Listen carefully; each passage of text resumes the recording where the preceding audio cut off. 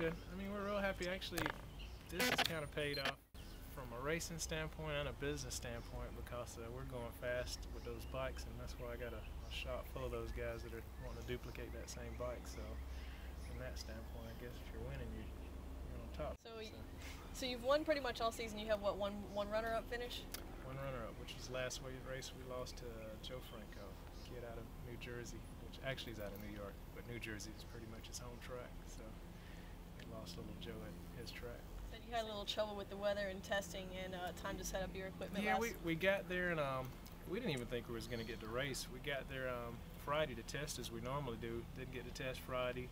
Didn't even get to test Saturday because it was raining. So so basically we got to go in blind Sunday morning. Got one round of qualifying, and I had the bike just real rich, and it would hardly. Well, it got down the track. I think we went at 18 or 8.0. I can't remember, but not where we wanted to be. And we started making changes and going forward, and actually going into the finals, we knew that little Joe was the most consistent bike there all weekend, and we had went quicker than he had, but not nothing to really put money in the bank on. So we had the bike turned up, not real hard, but harder than we normally do, because we were real interested in trying to lay down a good number and set a record, but we kind of neglected and forgot that little Joe was running fast too, and we got to the top of the track, and from what John told me, said the bike started getting light, and he chopped the throttle actually a total of 3 different times, and he said the third time when he chopped the throttle, the bike touched down and head shook real bad, and at that point he had to just let it go. So what's the weather forecast like for Norwalk, Ohio this weekend? From what I understand, I hadn't personally looked at it myself, but actually I had a couple of buddies call me from out that way. They said it's supposed to be in the 30s and the 40s, which is not my type of weather at nighttime. So. But you say it's kind of advantageous for this kind of bike. Exactly. The turbocharger is definitely going to perform better with the cooler air. It gets what you call an intercooling effect with the air coming in. You're going to get cool air coming into the intake and in turn going into the motor, and so therefore the bike's going to produce more horsepower. The only catch-22 to that, generally if you got cool air like that, generally you don't have the best track conditions, which in turn could kind of promote some wheel spin because of the cold surface, but generally with a short wheelbase like that bike is, we generally don't have that issue, and we got a pretty good tire. The Shinko tires work for us all year, and I don't think we'll have traction issues, to be honest with you.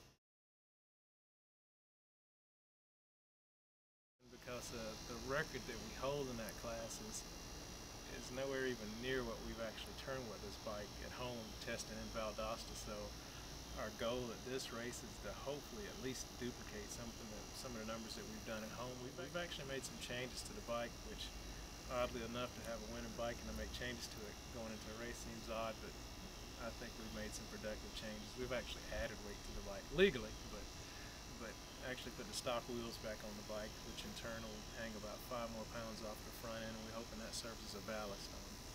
All before we were trying to get the thing light, but we're putting some more weight at the front, and that's the only way we can do it, is put it up front, is put the factory wheels back on.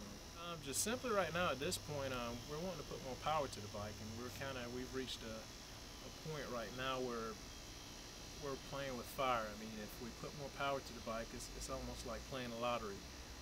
Everything may align, and we may luck up and get a good pass like we've done at Valdosta. We've got some real good passes in. Luckily, I don't know if it's just no pressure on us during testing, and then we'll get in competition and just the bike will get light in the front end and we just can't keep it, which in turn that's what happened to us against little Joe up in Atco. We had real good power put to the bike, and we just couldn't pin the throttle and use it because the front end was getting light.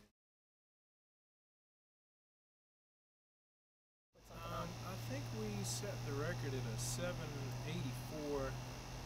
During that time we claimed that record. It was simply for points, because there were some additional points. I mean, we were gunning at that point for a championship, and so we claimed a record at an event, even though the prior event we had actually won a 780, but we were so happy to beat Ricky Getz, and after the first event that we didn't even manage to go to the top of the track and claim the record, which we would have been a 780 at that event, and we kind of got lost in the moment there and didn't think about it to the next race. So actually, but the 780 is the quickest we've been in competition, actually, in an AMA event. But realistically speaking, we're actually gunning for some low 70s to claim a record.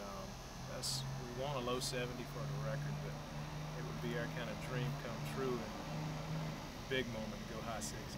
We set a record last year with Richard. It didn't hold long for us, so we had a 1,000 that we were running against last year. It just gave all of us in that class hell. But everything this year, we hold the current record in that class. Right now you're currently the points leader in the class, and basically you're going into this race, and the last race is in Valdosta. That's next month, and you guys are going in expected to be crowned. How's that feel? Feels real good, because I mean, me and John actually we worked pretty hard. And just to be honest with you, kind of stepped away from a typical 9-to-5 job, and that was almost like a personal demon to do that stuff for so many years, going to races off and on. I wasn't doing it full time at that point either, but it still hurt to see guys that you knew you were just as capable, if not better, to actually beat, but just because I wasn't spending the time with the bikes like I needed to. So to come out really my first year and actually score a championship, it feels real rewarding, to be honest with you. Well, thank you so much for taking